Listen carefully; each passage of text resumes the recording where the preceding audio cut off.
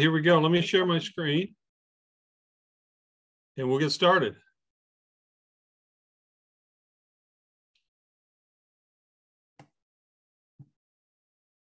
Okay. Now you're going to be hearing a lesson that I've done once before because the Garden State Teaching Ministry put together a series of lessons, and I did one of them on the indwelling of the Holy Spirit. And I really think the Spirit is a really important topic that we as a church, we as a movement probably don't really talk about enough. I think that we've allowed some other groups to kind of claim the Holy Spirit, and I think it's time for us to take the Spirit back. That's my own thinking on it. So I'm very excited to deliver this message. I'm really excited to be here with you guys, and let's go through this together. You ready? All right. So I'm going to start with a little introduction here. You ready? Okay. I want to start by helping us to understand that God's desire has always been to dwell with his people, or to dwell among his people. And the Bible is full of examples of this. Okay. Going back to the Old Testament. Okay. I'm going to lay a little Hebrew on you. The Hebrew word for dwell is shakan. Okay. I think that's how you say it. My Hebrew is not that good, but that's the word anyway. And it means to dwell or abide or settle down with. Okay. And maybe you understand this a little bit. Maybe you don't. Okay. What it means to settle down with someone. In about a week and a half, Wendy and I are going to be celebrating our 30th wedding anniversary. Okay. Some of you, many of you know my wife. We've been married for 30 years. And we're not just two roommates who happen to share the same house. Okay. We don't just dwell together. We have settled down together. We've spent 30 years now sharing our lives together. Okay. That's what this word means. And God wants to do that with you. He doesn't just want to be a roommate to you. He wants to settle down with you. And the Bible is full of verses that talk about that in the Old Testament and in the New Testament. We're going to look at a few. Okay, we're not going to try to look at them all because we just don't have time for that. But I make reference to a few of them, and then we'll actually look at some of them and read them together. Okay? All right, so Exodus chapter 25, verse 8 says that, and I will dwell among them, talking about the Israelites. And then I do want to look at Exodus chapter 29. Now, before I read it, let me say this. We're going to go through a lot of material. There's going to be a lot of scriptures, and we're going to go through it fairly quickly. Okay. Hopefully, because I'm a teacher for a living. That's what I do. I teach high school history. And hopefully some of my teaching skills that I've developed over the last 23 years will, help some of this sink in for you. But what I've done is I have forwarded the notes to Mark and to Rob both. So if I'm going through this too fast and you want to look it over on your own, they're going to send it out to you. One of the two of them will send it out to you. Okay, is that fair? Somebody acknowledge me. Okay, thank you. Thank you. All right, so Exodus chapter 29, verse 46. It says this, "Then I will dwell among the Israelites and be their God. They will know that I am the Lord their God who brought them out of Egypt so that I might dwell among them. I am the Lord their God." God went through an awful lot of trouble to get them out of Egypt, out here at this point in the wilderness.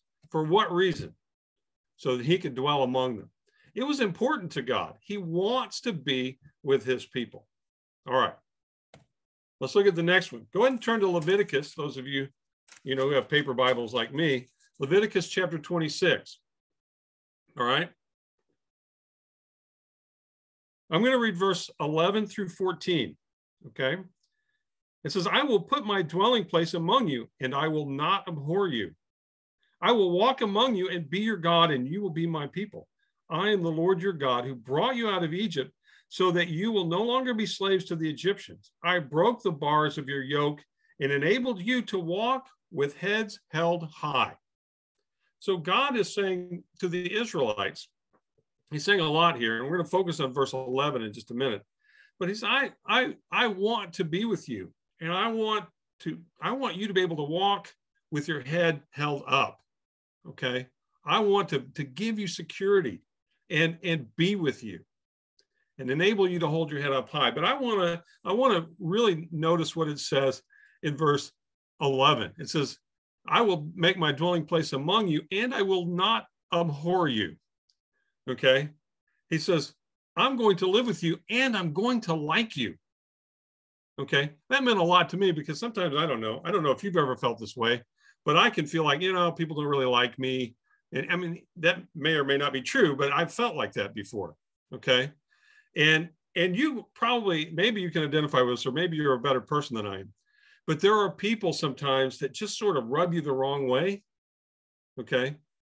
And you think, well, I know I have to love this person, but I just don't really like them. Okay. Well, God is saying to you and to us that I'm going to be with you, but I'm also going to like you, even when you're not very likable. And so that's a pretty nice promise that God makes to his people. Now, the Bible continues. This is kind of at the beginning, but I want us to see that these promises, I'm going to be with you, are throughout the Bible. They're in the beginning, they're in the middle, and they're in the end. In Ezekiel 37, verse 27, he also says, my dwelling place will be with them. In John 14, verse 23, let's look at that real quick. John 14.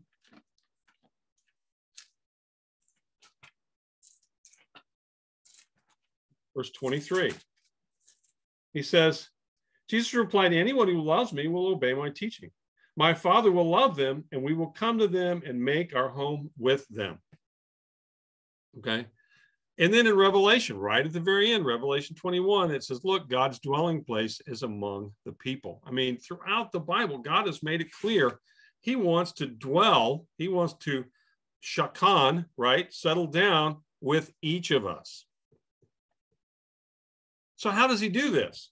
How has God chosen to dwell with us? Okay, this is pretty cool. He has made us his temple, and we're going to talk about what that means, that God has made us his temple. In 1 Corinthians chapter 3, and verse 16, it says, don't you know that you yourselves are God's temple and that God's Spirit dwells in your midst? God dwells in our midst. Okay. Now I want to take a moment to talk about some Greek here. I gave you one Hebrew word, and now I'm going to give you the same word in Greek. The word dwell comes from the Greek word oike, which means to live in or dwell in. But I want to point out that it's very similar to the Greek word for house, oikos. Okay. One's a verb and the other's a noun, but they're very similar. It means basically when he says oike, right, that he oikes in our midst, that he is housed in our midst. Okay. Later on in 2 Corinthians 6:16, it says we are his temple. And then Paul quotes from something I just shared with you, Leviticus 26:12. I will walk among you and be your God, and you will be my people. And so God has chosen to make us his temple and dwell in us and put his Holy Spirit inside of us. Okay. So he walks with us every day. Why? Because he's housed within us in the form of the Holy Spirit. Okay. That's pretty good news, honestly, that God is willing to live inside of us in the form of the Holy Spirit. All right. So I just want to talk for just a minute about how special that is and how awesome that is for each one of us. So each one of us is the equivalent of the temple in Jerusalem, right? I mean, before the temple was built, maybe, you probably know enough about the Old Testament to remember this. God dwelt in the tabernacle, right? God dwelt in a tent that they would carry around. But then when David became king, he said, it's not right for God to live in a tent. So I want to build a temple. But God didn't let him build the temple. He had his son Solomon do it. Now, Solomon was wealthy by any standard. He was super wealthy and built an incredible temple in Jerusalem. And the estimates on this temple were that in today's dollars, it would cost billions. Okay. I mean, it was gold everywhere. I mean, it was fabulous. It's pretty wild to think that God lived in that temple, right? God's glory filled it when they first opened it up. And each one of us is equivalent to that. That was the temple that Solomon built, and it was fabulous. But we're just as fabulous because God has chosen to dwell in us. The presence of God is dwelling in us. Now, for you history people, here's what happened to that temple. Generations go by and they're using the temple, but later on, the Babylonians come in and take over Jerusalem and destroy the temple, okay? And they basically take the gold of the temple and take it back to Babylon with them. And after a period of 70 years or so, people come back to Jerusalem and rebuild this temple. And so from that time, you know, you may recognize names like Haggai and Ezra and Nehemiah. That's the time period where they rebuild this temple. And this temple stands from that time through the rest of the Old Testament, through that 400 years between the Old and the New Testament, through the life of Jesus, but then gets destroyed by the Romans in 70 AD, right? That's called the Second Temple period.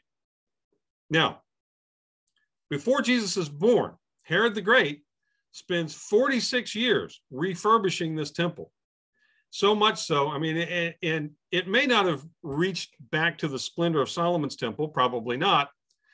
But Mark 13 says that as the disciples were walking through the temple, they commented that it was, in their words, magnificent.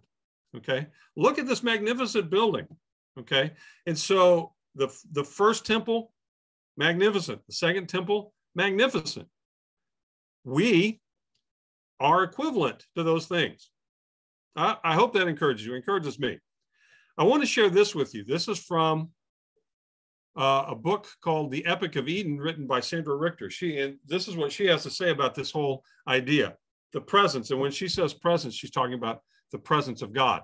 The presence from which Adam and Eve were driven, that rested on Mount Sinai with thunder and storm, which sat enthroned above the cherubim, now resides in you. You and I, and we as the church, are designed to be that place to which believer and unbeliever can come and find God. Moreover, our restored lives are God's testimony to the nations that he lives and dwells among us. And whereas the temple was one building that could only be in one place, the church is an ever-expanding community that is slowly, steadily bringing the presence to the farthest reaches of the world. Okay, so you get it? You are a mobile temple. Solomon's temple was stuck in Jerusalem, but you and I, we're mobile temples that can go all over the place, carrying the presence of God with us, because the presence of God dwells in us in the form of the Holy Spirit. Okay, you guys with me so far? Excellent, excellent. So what we're going to talk about next is receiving the Holy Spirit. Okay, so how do we get this Spirit? Okay, some of you may know the answer to that. How do we get it? And when we do get it, what does it do for us? Okay, you ready? Okay. God makes a promise. Chapter 2, verses 28 and 29. It says, "And afterward I will pour out my Spirit on all people. Your sons and your daughters will prophesy. Your old men will dream dreams, and your young men will see visions. Even on my servants, both men and women, I will pour out my Spirit in those days." Now, I've loved this verse for many years, okay? And when it first came to my attention, I was a young man, and I had vision. Now, I'm going to be 59 next week, okay? You may find that hard to believe, but it's true. I'm going to be 59, okay? And so now I'm not a young man. I'm an old man. I'm probably at least a generation older than anybody else on this call, right? But I still get to be visionary. I still get to dream dreams, and I love that. And then in verse 29, that this is going to be on all of God's servants, both men and women. This is for everybody, young and old, men and women. I love that about this. But really the focus, the thing I want us to get is that there's a prophecy here that one day God is going to pour out his Spirit on his people. Okay? You got that? You with me? All right, so let's move over to Acts chapter 2.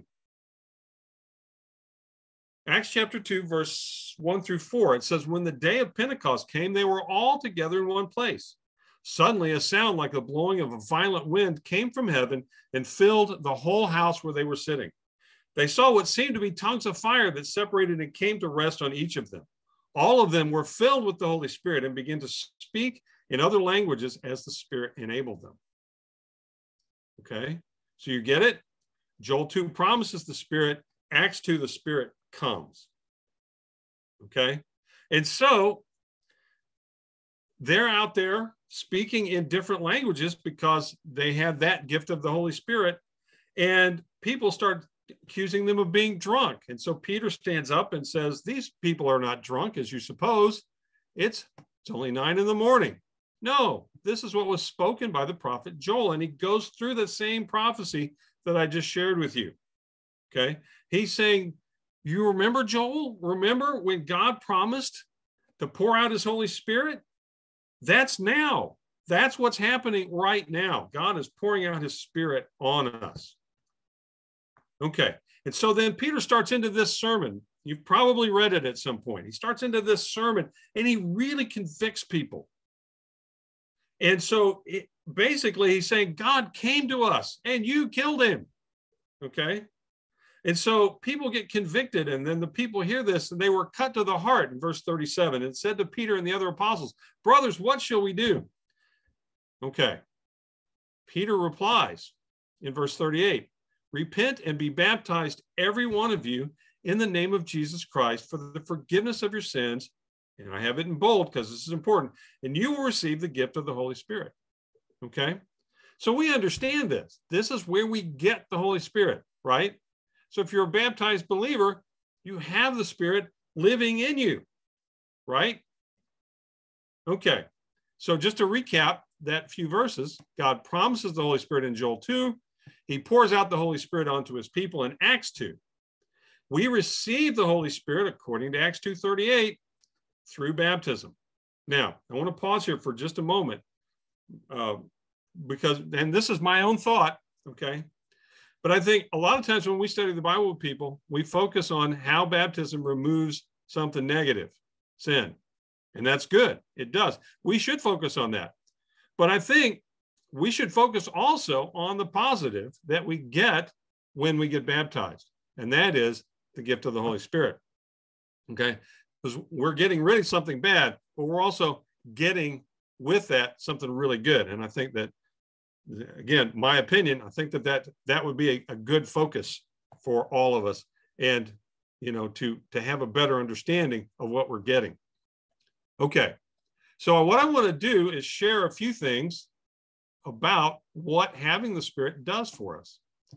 Okay, in Romans chapter 8 verse 16, and also in Galatians chapter 4 verse 6, it tells us that the Spirit testifies that we are God's children. Now, we're going to come back and look at those two side by side in just a minute, okay? But just to understand that the Spirit tells us that we're God's children. In 2 Corinthians 1:22 and also in 2 Corinthians 5 verse 5, it says that the Spirit guarantees our future. That's good. I want to know what my future is, but the Spirit guarantees me that it's, well, my salvation. That's good news.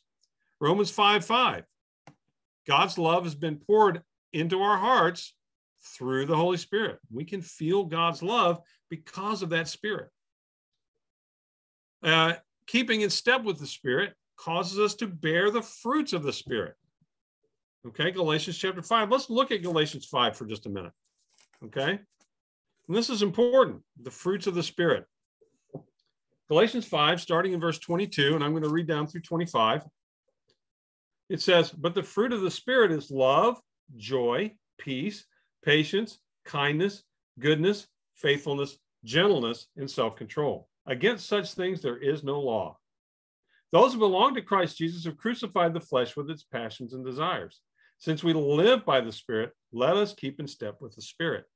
Keeping in step with the Spirit is going to enable us to bear the fruits of the Spirit, right?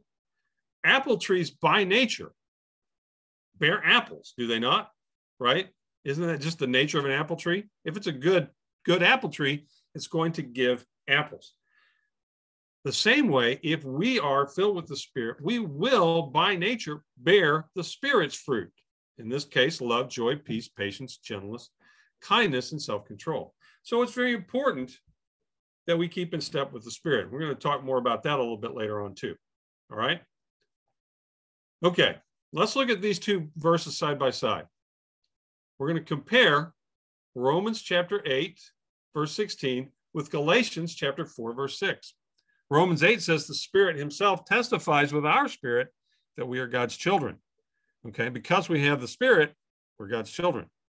Galatians 4, 6 says, because you are his sons, God sent the Spirit of his Son into our hearts, the Spirit who calls out, Abba, Father. So this says that since we're his children, we have the Spirit. So which one is it? Do we have the Spirit because we're his children, or are we his children because we have the Spirit? Before we jump into some kind of chicken and egg argument, the answer is yes. Okay, yes to both. All right. All right, a couple more things that the Spirit does for us.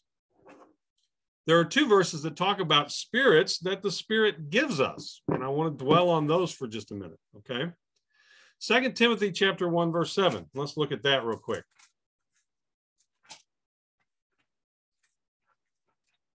2 Timothy 1, 7.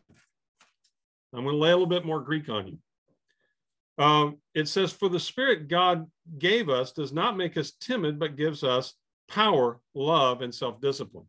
Okay. Now, in the NRSV, it says that it's a spirit of power, of love, and of self-discipline, that the Spirit gives us these three spirits: the spirit of power, the spirit of love, the spirit of self-discipline.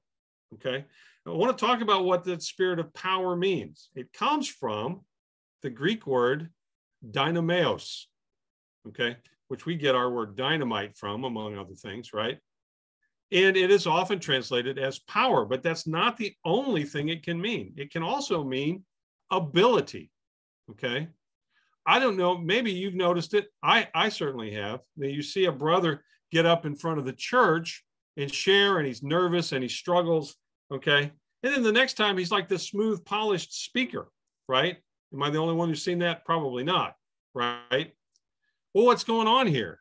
Well, God has given him this ability, right? This spirit of dynameos, this new ability. Suddenly, somebody who wasn't a smooth speaker has suddenly become very smooth, okay? And that's not the only thing, the only way that God works. He can give us power and ability that maybe we didn't have before. That's the spirit of dynameos. The spirit of love, agapes, right? You guys all know the word agape, I'm sure. Okay, this is just another form of the same word. And the spirit of self-discipline. So the Spirit gives us these spirits. That's good news. Look at Ephesians chapter 1, verse 17. Ephesians 1:17. It says, I keep asking that the God of our Lord Jesus Christ, the glorious Father, may give you the spirit of wisdom and revelation so that you may know him better. Okay, so God gives us a spirit of wisdom, and he also gives us a spirit of revelation. Now, I got to be honest with you. For the first few times that I read this, I said, spirit of revelation, what does that even mean? But I had the forethought one day to actually read the rest of the verse. It tells us what it means, that the spirit of revelation is a spirit that enables us to know God better, right? Read the rest of it. It gives us this spirit. Why? So that you can know him better.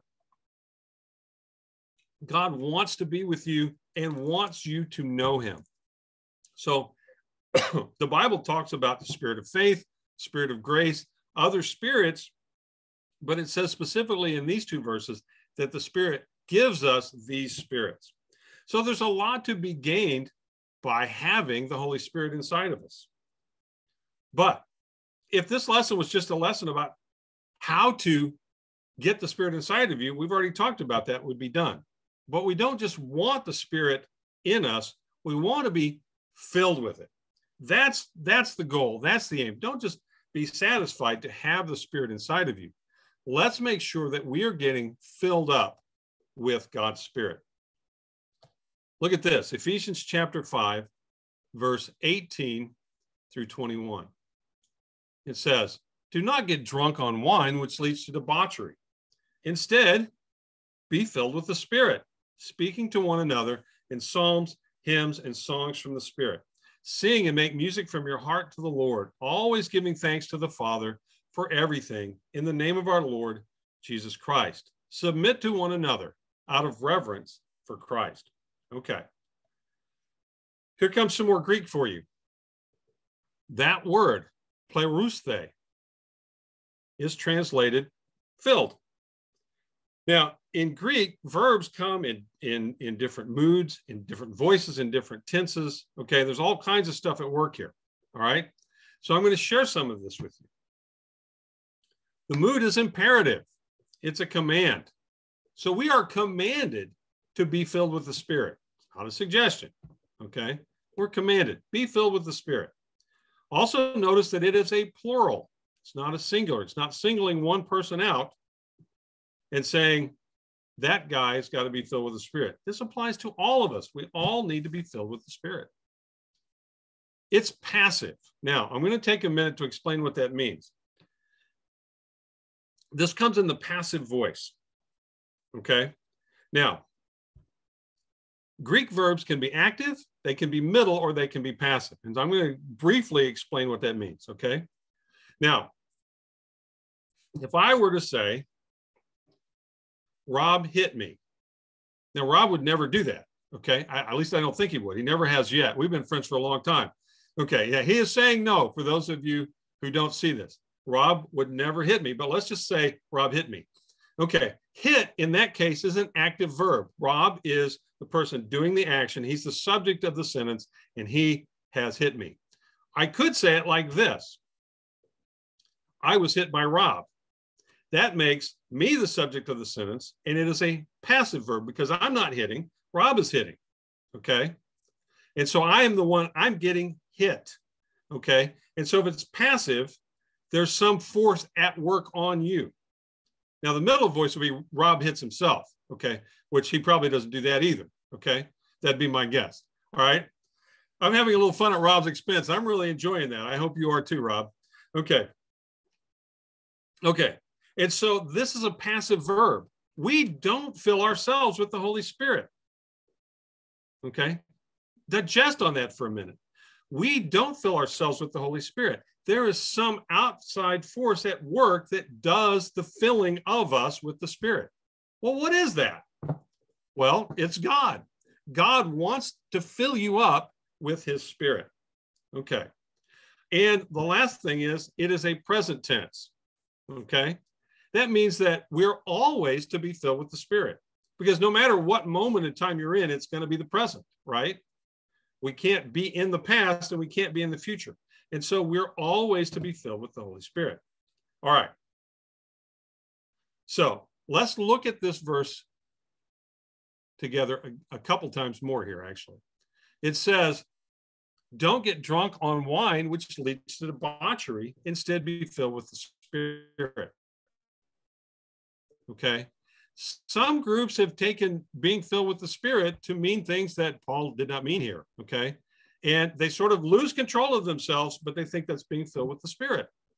The Spirit does not mean, being filled with the Spirit doesn't mean losing control. In fact, it means the opposite of that. If you remember, self-control is a fruit of the Holy Spirit. I got that from John Stott, Baptism in Fullness, that he wrote on page 73.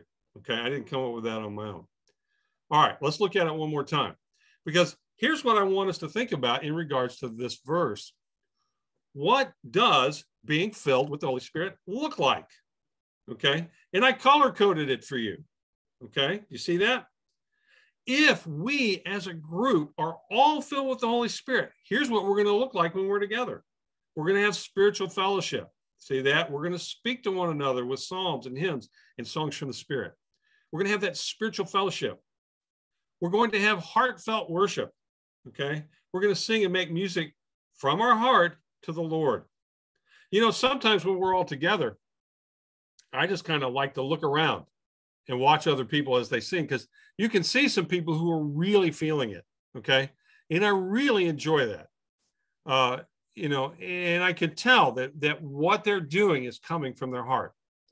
But when we're filled with the Spirit, that's how we all are. When we're filled with the Spirit, when we're down to the blue line now, we're grateful. We have a heart filled with gratitude, always giving thanks to the Father for everything in the name of our Lord Jesus Christ. And then the last one is mutual submission. Submit to one another out of reverence for Christ. Now, usually we kind of link that with the stuff that comes after because he goes through household codes, right?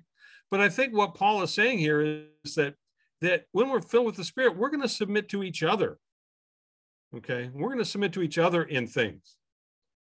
And so this is what I got this from John Stott, Baptism and Fullness as well. Okay.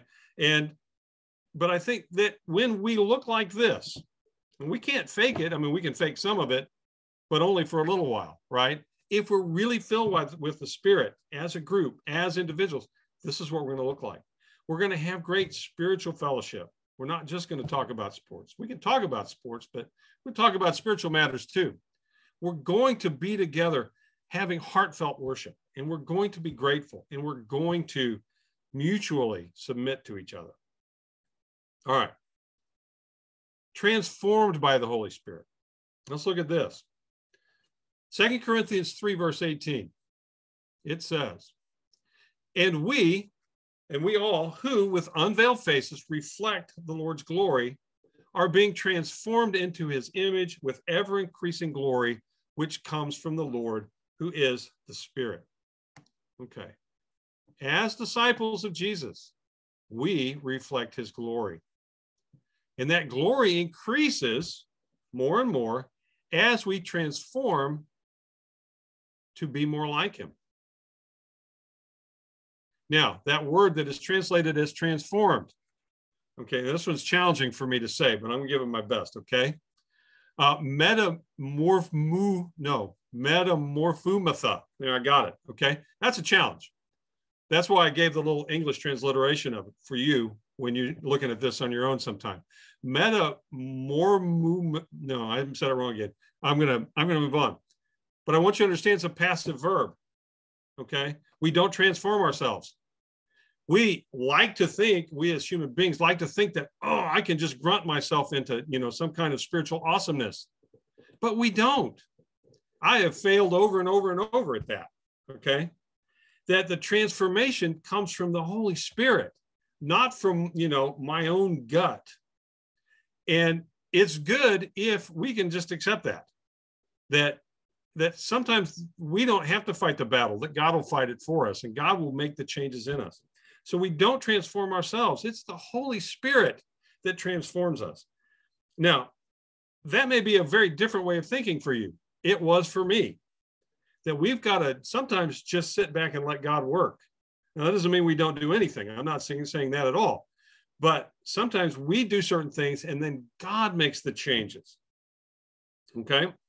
And he's a lot more powerful than we are. And so if he's making the changes, we're a lot more likely to be successful. All right. Here's a quote from a guy named Robert Foster with this in mind. The farmer is helpless to grow grain. All he can do is provide the right conditions for the growing of grain.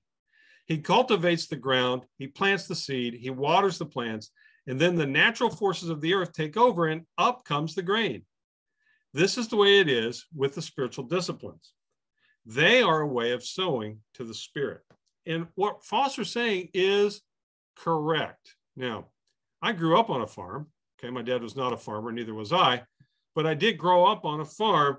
I haven't always been the smooth cosmopolitan man that you see here, right? And what he's saying is correct. Farmers don't go out and make the crops grow. All they can do is make the conditions right, as perfect as they can. And that will allow them to grow. It is the natural forces of the earth that make crops grow. And it's the same thing with us. We're not going to make ourselves spiritually awesome, okay? We're not going to fill ourselves with the Spirit. The best thing that we can do is make ourselves as, a good soil, someone that God can make grow. That's the best that we can do. So we need to make sure that we do that. And I'm going to come back. He mentions the spiritual disciplines. I'm going to work my way back to that before I finish. Okay. You guys still with me? I know I've covered a lot of ground really fast, but I'm glad that you guys are still there. All right. Here's another verse for us to think about. Galatians chapter 6, verse 7 and 8. Do not be deceived. God cannot be mocked. A man reaps what he sows. Whoever sows to please their flesh from the flesh will reap destruction. Whoever sows to please the Spirit from the Spirit will reap eternal life. Okay, what does this mean? First, two commands here. Don't sow to the Spirit, or I'm sorry, don't sow to the flesh. Second command, sow to the Spirit. But Paul says a lot more here. He says God's not going to be mocked. Okay. And what he says is we can't expect to spend our time sowing to the flesh and reap the fruit of the Spirit. It doesn't work like that. Okay. Paul says if we think we can, we're deceiving ourselves and we're mocking God. And so we've got to sow to the Spirit if we want to grow. Okay. Now, what does this mean for us? It means that, you know, if you spent yesterday binge watching 8 hours of Netflix and 5 minutes of quiet time, okay, that's not really sowing to the Spirit. And I'm not saying you can't watch Netflix. I mean, I got just as excited as anybody else about season 4 of Stranger Things when it came out, right? I watched it, okay, just like many of you did, right? But sometimes we need to turn that off, okay? I can remember having conversations with actually more than one brother who had spent 13 hours playing video games, okay? And so, well, how are your quiet times going? Well, I've been having quiet times. Well, how long have they been? Well, 5 minutes. That's not sowing to the Spirit. Why would you think you're going to grow if that's your idea of sowing to the Spirit? You're not going to, okay? And so we've got to make sure that we're sowing to the Spirit, because if we think we're going to do all the sowing to the flesh and still grow, we're deceiving ourselves. Okay, so maybe you've got something that you've not been able to overcome. Maybe you need to sow to the Spirit more. All right, just a thought. So here's some questions that I want you to think about, okay? How are we transformed in the image of Christ through the Spirit? Well, we're transformed by sowing to the Spirit. Next question, how do we obey a command to be filled if we're not the ones doing the filling? We're so used to doing it ourselves, right? But God commands us to be filled with the Spirit, but we don't do the filling. So how do you obey that command? You do it by sowing to the Spirit. So how can we ensure that we're sowing to the Spirit and not sowing to the flesh? And the answer is by practicing the spiritual disciplines. Now, some of you know what I'm talking about, and some of you are going, well, I don't know what you're talking about. What are the spiritual disciplines? So here you go. Here's a list. This is not an exhaustive list, okay? There are probably many more. But I put this list of 21 together based on the list from Richard Foster's Celebration of Discipline, Dallas Willard's The Spirit of the Disciplines, and from Dr. Steve Kennard, okay, which I took a class that he taught on the spiritual disciplines, and he had some that the other two didn't have, okay? Now, we don't have time to go through all of this, okay? I'm going to walk through it, and I'm just going to mention a couple because I've had questions about them from other people, okay? But there are things like meditation and Bible study and prayer and fasting where we're, those are sort of the more traditional ones that we think about that particularly Bible study and prayer, where these are enabling us to walk with God and get closer to God and sow to the Spirit. Simplicity, okay? And I'm going to match that up with another one in a little bit. Solitude, spending time alone with God, okay? Submission, both to God and to each other. Service, okay? Service when you're serving people and giving yourself to other people. Myself, by nature, I'm self-indulgent, okay? That's just my nature. You may feel that way about yourself too, maybe not. Serving people forces me to break myself out of that cycle of self-indulgence, and it enables me to grow and be closer to God. Confession, worship, guidance, getting guidance, giving guidance sometimes. Celebration, which can go with worship. Silence, sometimes it's just good to just sit and be quiet before God. Okay, that can go with solitude as well. Frugality, right? And that can tie in with simplicity. Chastity. Secrecy. Now, this is one that I've gotten a lot of questions. What does that mean, Tom? So I'll share with you. It doesn't mean hide your sin. It's not that kind of secret. It means to basically do some good, but don't tell anyone. Okay.